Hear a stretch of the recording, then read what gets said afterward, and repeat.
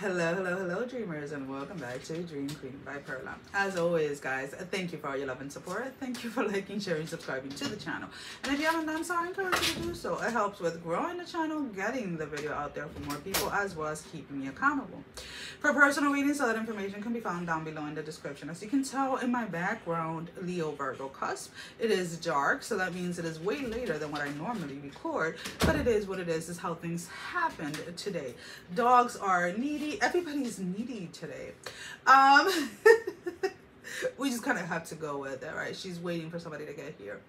And it's like the time is getting late. He's almost here, Mama. Dude, almost here. Okay, so Leo Virgo Cusp, there is this energy of like, cry me a river. I don't know who's in their feelings, whether it is you or somebody around you, but somebody is crying somebody else a river. Somebody is like, I can't live without you, I can't be without you, etc., etc. Now, when I say that, automatically a lot of people are gonna be like, oh, this is about love, I don't want to know about my ex and this and that. No, it doesn't necessarily have to be about your ex. This can be an old job that is trying to get you back, right? Because letting you go was a big mistake. This can be a friend that you haven't talked to in a long time and they want to reconnect with you. When I say cry me a river, is someone or something that regrets losing you, right?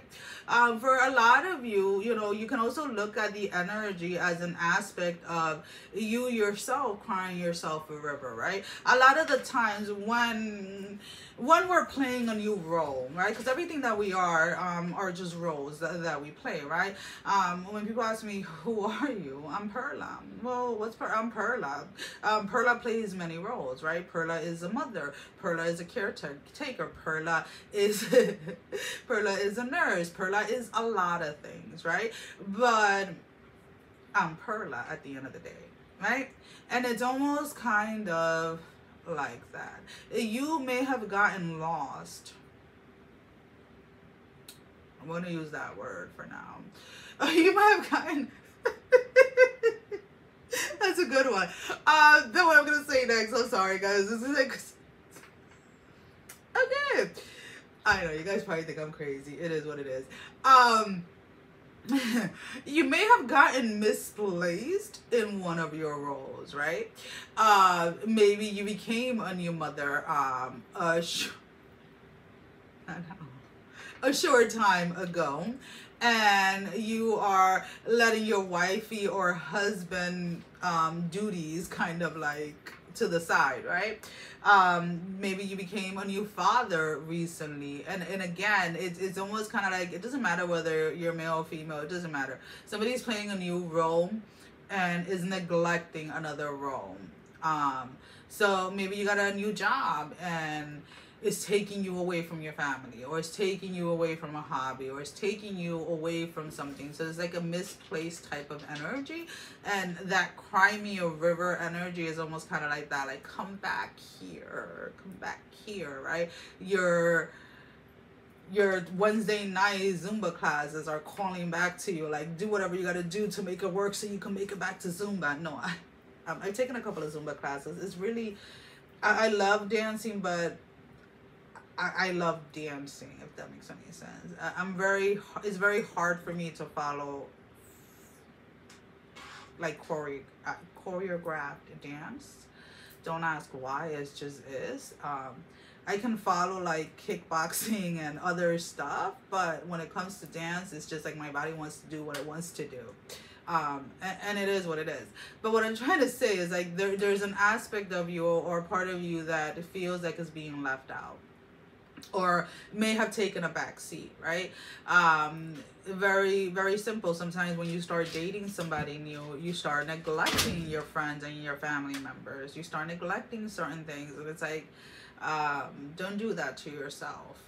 You were a person before you met this person. You had a life before you met this person. Now, I'm not saying that the person has to adjust to your life, but there has to be compromise. So just kind of look at it from that point of view. Again, guys, these are general readings, so only apply the energies where it is that they are in your life. Can you please stop with the door? And if they don't, then they're just not for you. Hey, come over here. What is the problem? What's the problem?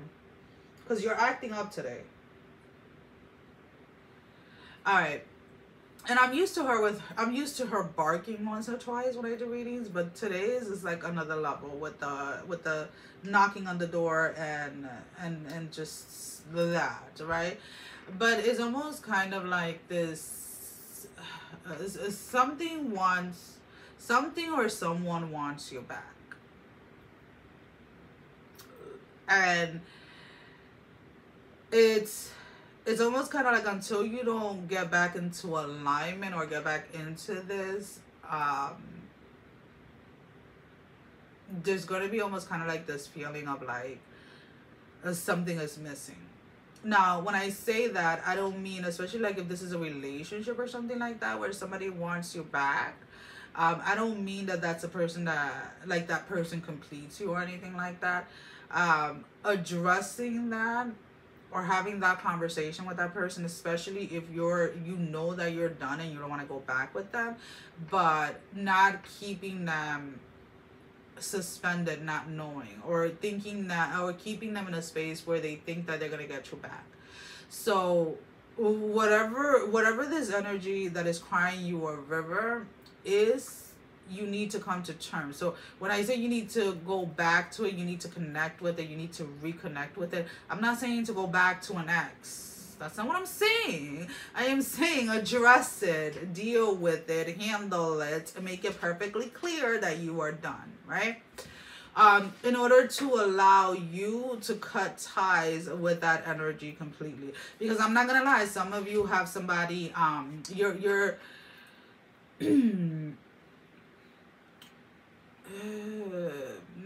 you're keeping somebody around, or maybe somebody's keeping you around, but I feel like you guys are the ones keeping somebody around that you know that you don't want to go back to. But whatever this person is doing, they're helping you, or they're in some shape, way, form or way, whatever it is, the expression, they're helping you in some way, and you don't want to give up that specific help at this moment in time. So you're leading them on. So whoever it is that you're leading on, you're being advised to stop. What goes around comes around, and that's just the nature of things. And when things come back around for us, they come back in ways, in a form or in a way that hurts us the most. So it's not necessarily that you're leading somebody on and somebody's going to lead you on. Maybe the dream career appears and you apply and you're higher temp, and then they lead you on thinking that you're going to get higher full time, and then all of a sudden they find somebody else full time, and then they let your ass go. Ooh, you don't like them when you're let on, right? That's the type of thing that I'm talking about. Because a lot of people think that karma comes back in the same exact way. No, baby. It comes back in the thing that it hurts you the most. So let's go ahead and let's pull out some tarot just to clarify. Alrighty, we have the Three of Wands, we have the Six of Cups in the reverse, and we have the Eight of Cups in the reverse. The Three of Wands is in the reverse as well.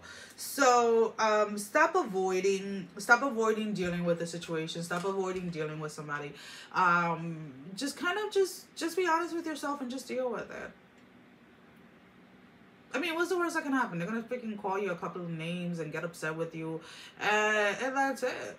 It is what it is. I mean, it's nothing new, right? That's technically when somebody's not ready to let go of a connection, or a relationship or a person, and they feel rejected. There are people that cannot handle rejection, and trying to put you down or trying to call you names, trying to all of this. Like you've dealt with that before, so just get it out of the way.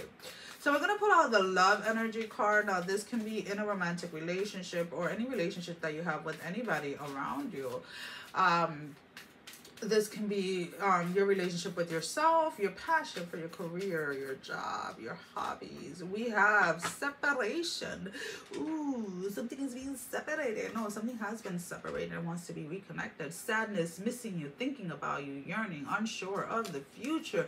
This is that Crimea River energy. And you're going to be feeling it this week because honestly, someone or something in your life really is yearning for you and really wants you back. Now, if this has to do with like your workouts or like, you know, that time that you spend like on your mental and spiritual health, and then that you do have to find a way around to get back into. Alrighty. So let's go ahead and let's get a closing message for you guys. So what do we have for the closing message for them, Spirit? Just one card for the closing message, Spirit.